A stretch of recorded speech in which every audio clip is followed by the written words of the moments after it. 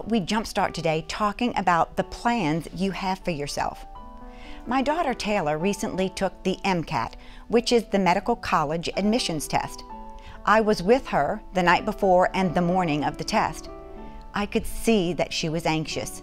She really wants to do really well, and she's been studying since the beginning of the summer.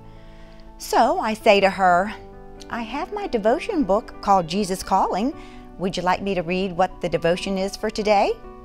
She said, sure, but I hope it's a good one and that it helps me in my situation, because sometimes it's disappointing when you are looking for God's wisdom and it ends up being some random off-the-wall subject.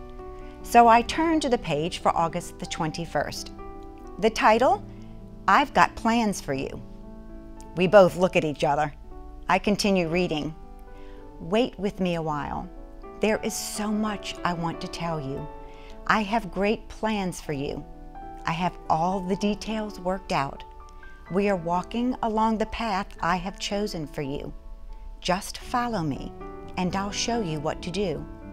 Sometimes you'll feel that you aren't good enough or brave enough to carry out my assignment.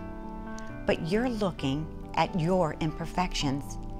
I am looking at my power that makes you good enough and brave enough.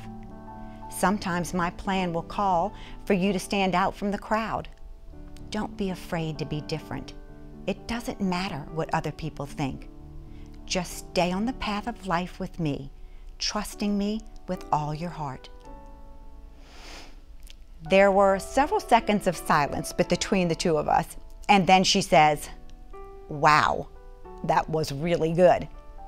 So today, let's ask Him to remind us that when we are anxious and worried about our future, He certainly takes the pressure off when He tells us that He's already gone before us and has all the details worked out.